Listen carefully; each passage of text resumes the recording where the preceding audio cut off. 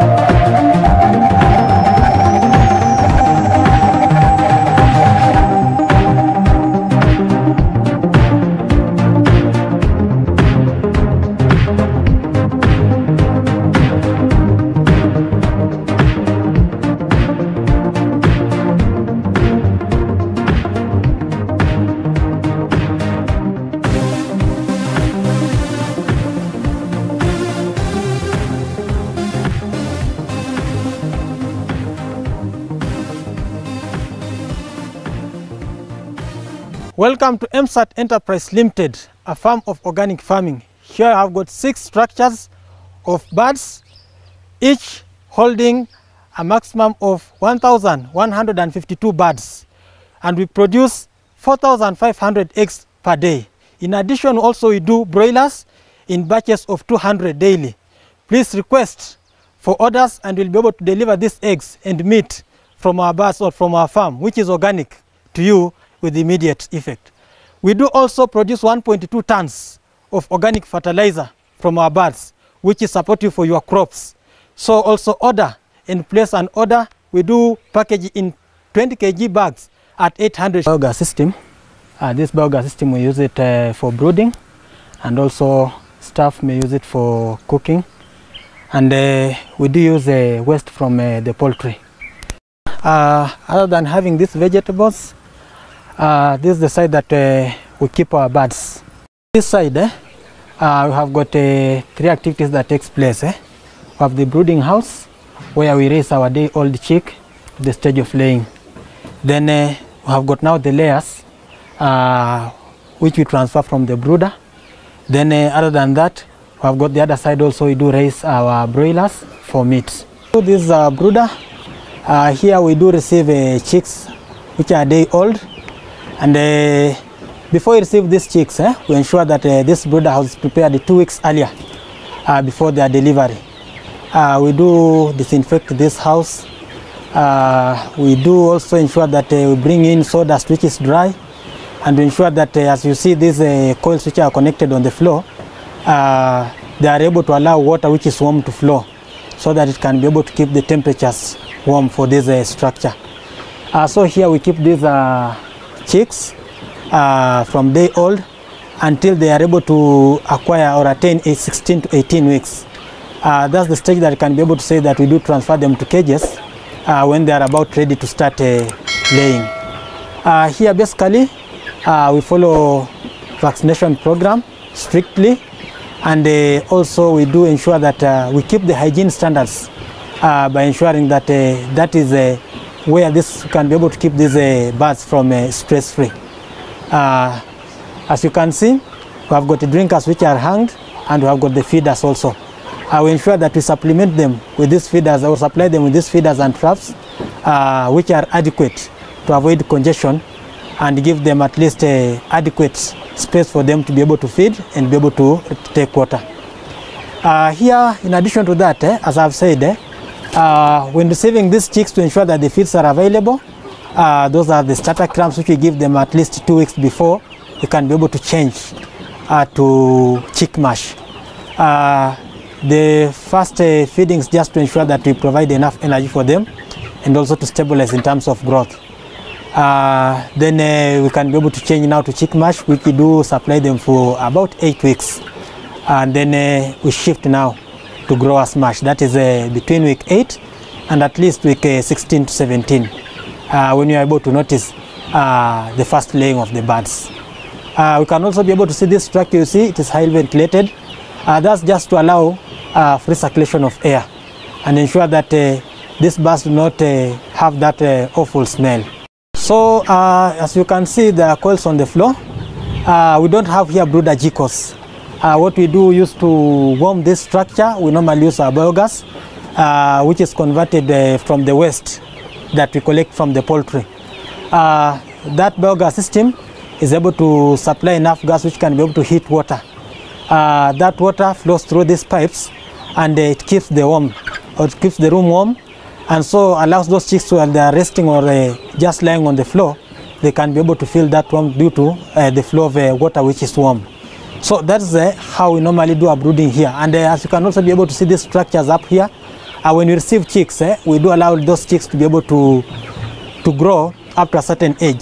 These small houses here, see, they are just there to maintain temperature when chicks are still very young. So what we do, we lower them within the first and the second week, or even up to the third week.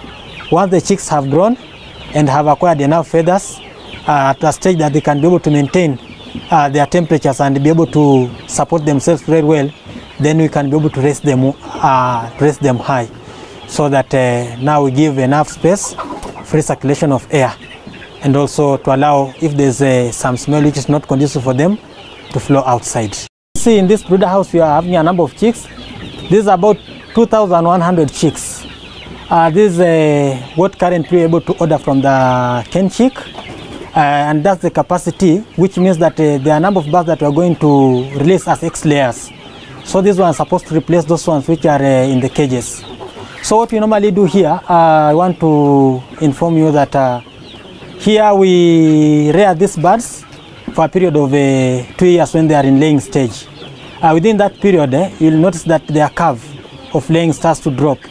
And so we should be able to prepare to find out how you're going to replace the stock, and also to avoid getting out of the market.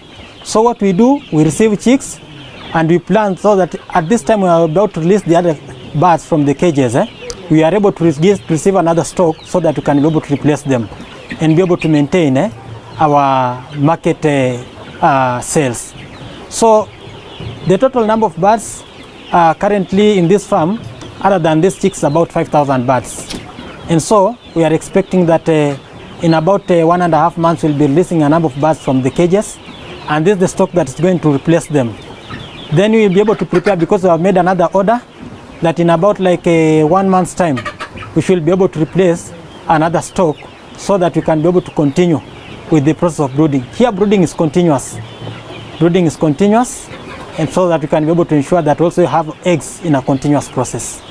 We have got 3 challenges, and of course the obvious challenge, diseases, you cannot be able to rule it out, because as we receive these birds, if you are not able to maintain the standards that are required, or you keep this house under the required conditions, then expect that you are going to face these diseases.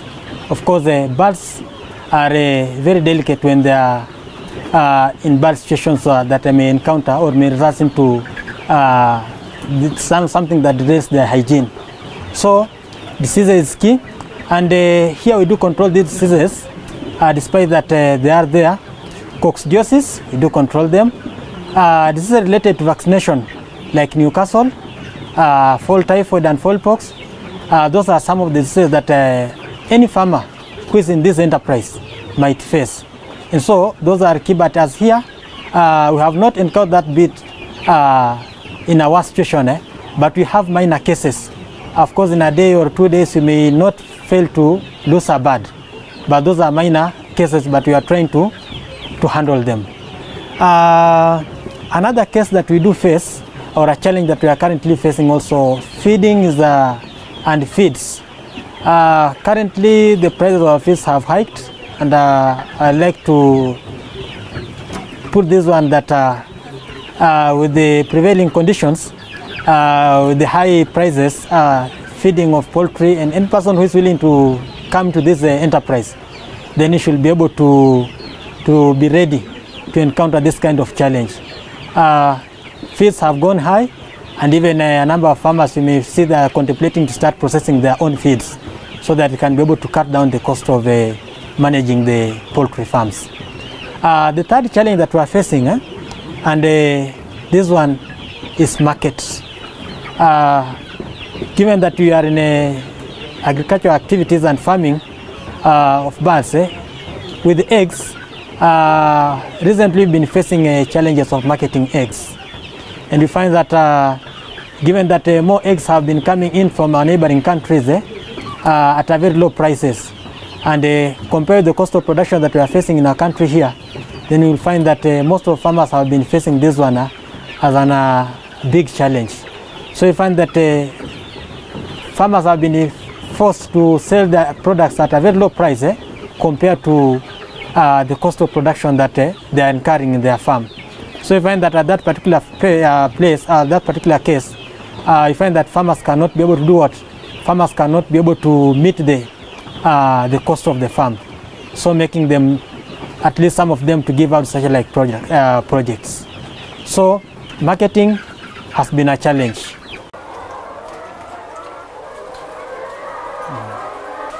This is one of the houses that we keep our layers, and as you can see, we have got a number of layers. In this structure, we have got about 768 layers, and so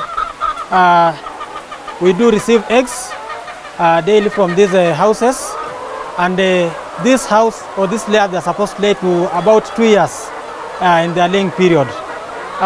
Within that particular period, we are able to assess their feeding, we assess their health to maintain the production curve. In about 18 months, the curve may start to drop, and when they start to drop, you find that here now we end up with what we refer to as 6 layers. These 8 layers, we do sell them, and for those interested, like these birds, as you can be able to see, they are getting old. Very soon we'll be selling them at 400 shillings per bird from this farm. We have got this, and you can be able to book on time and be able to sell you the number you want. Welcome to the fertilizer section. This is where we do our organic fertilizer processing. This side, as you can see, there are a number of tanks, and there are 3 in number. We do mix our waste from the poultry, and then we allow it to settle here as a holding tank from this first tank. Once it's full, now we release in the next 2 tanks that you can be able to see in front of me. So these 2 tanks, as you see here, they are just here for fermentation process to allow this fertilizer to acquire certain standard conditions that are required, and which can be able to allow farmers to get what they want. So we have got fermentation tank 1 and then fermentation tank 2. So once it has been here for about 12 to 14 days, this fertilizer is ready for processing activities, or for the processing that's required. It is released in this truck that you see as a greenhouse. Here there's another tank. So in this tank, we have got a feeding pump, and in this feeding pump also we have got the pipes which connect to the main processing machine. So here we are. There's a number of steps that takes place, or we go through as a process of coming up with this product. And as you can see, we have got our watering machine. This watering machine receives the liquid part from the tank outside the greenhouse, and so here it is separating the solid from the liquid, and so that solid is the one that is carried through the conveyor to the dryers. The liquid part goes back to where you have got what we refer to as a foliar tank in that greenhouse.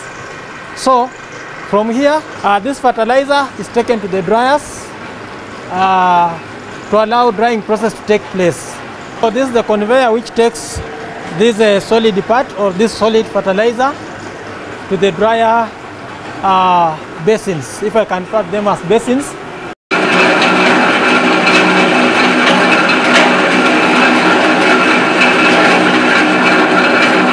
From the conveyor, as I've said, this fertilizer is now brought to the dryer, and as I've said, within this dryer we normally use two sources of heat. We use solar, and in addition to that, if there's no enough solar, we use power. That power normally pumps in or blows in warm air or hot air, which allows this fertilizer to be able to acquire the standard moisture that is good in terms of packaging. So from there, we take this dry fertilizer. There are those farmers who normally require fertilizer which is maybe in a crushed form, and there are those ones who normally require this fertilizer when maybe it is from the dryer direct for their farms. So from the dryer, once it has dried up to a certain percentage of moisture that is required, it is taken to the conveyor so that it can be able to get crushed. We do crush so that we acquire a homogeneous form. Then from crushing is where now we do our packaging. So this is our conveyor screw where we do crushing of the organic fertilizer once it is dry from the dryer basins. So here we pour it inside this holder, then we allow it to flow up to the crusher. Its purpose just to ensure that we acquire a homogeneous kind of product from the dryers.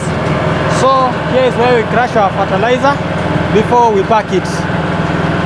So we allow it to dry, and to allow also free circulation of air before packaging, and maybe do a branding of our products. So this is our product, and it's ready for packaging. So farmers, we encourage you to use organic fertilizer. We do packages of 20 kgs, but still you can get in smaller quantities. We do it at 800 shillings per bag of 20 kgs. You are welcome to a farming of organic. Organic fertilizer here, we do it for planting of crops, short-term crops, maize, vegetables, and currently even farmers who are around with tea plantations, they are using it, and coffee. So the output is good, and it is 90% satisfactory.